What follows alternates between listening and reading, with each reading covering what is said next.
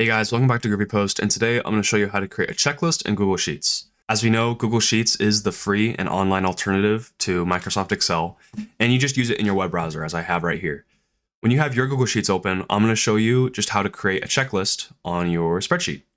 So what you want to do is select the cells that you want to have checkboxes in. Then you want to go to the Insert tab, and then go down to Checkbox. Click it, and you'll get checkboxes where you had the cells selected. Then all you have to do is just click on them to check mark the checkbox. And then you click on them again to uncheck them. And then if you want to make it overly complicated, is you select the cell that has a checkbox, you come up here, type true. Boom, it's checked. If you don't want it to be checked, you then type false. And then it'll uncheck the box. And that's basically it, guys. If you have any comments, questions, leave them in the comment section. Like and subscribe, and I'll see you guys in the next one.